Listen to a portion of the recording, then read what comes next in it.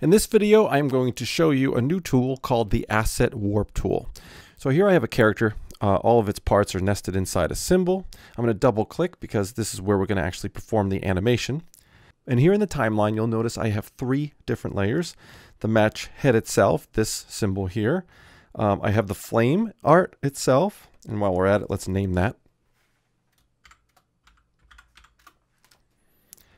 And in the bottom layer is the stick. I'm going to lock the stick layer and the match head layer for now because we're not going to be editing those. And I'm going to convert those to outlines because I just want to concentrate visually on the flame itself. So the Asset Warp tool is this icon here. It's a little push pin icon. And once selected, all we need to do is click inside the artwork itself to start placing pins.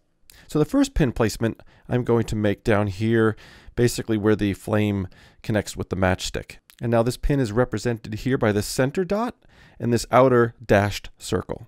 And you'll also notice a mesh has been applied to my shape. So let's create a few more additional pins. I'm just going to click in the artwork where I know I'm going to want to control the artwork.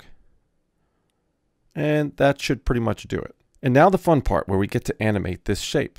And in the flame layer that contains our flame artwork, I'm going to create a keyframe on every other frame.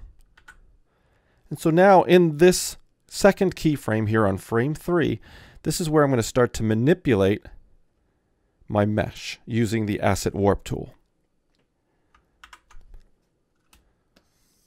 So I'm going to start here and let's make the tip of this flame go in the opposite direction. So you can click directly on that center point and move it to a new location. And if you hover over the outer dashed circle, you'll be able to click and drag and rotate the artwork.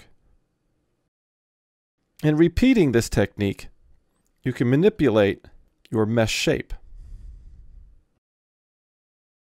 And now that I'm kind of happy with the artwork on that keyframe, I'm going to create an additional keyframe here on frame 5.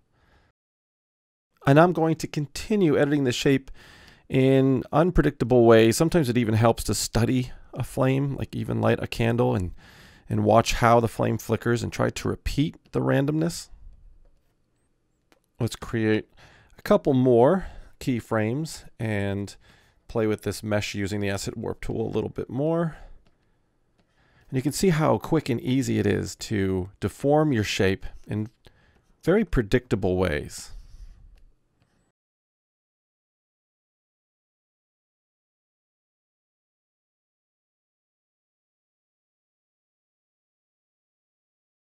You can even right-click and apply a classic tween to the keyframes that contain your mesh. So the Asset Warp tool is a great new feature, which actually cuts down a lot of drawing time since you can manipulate a single shape in so many different ways.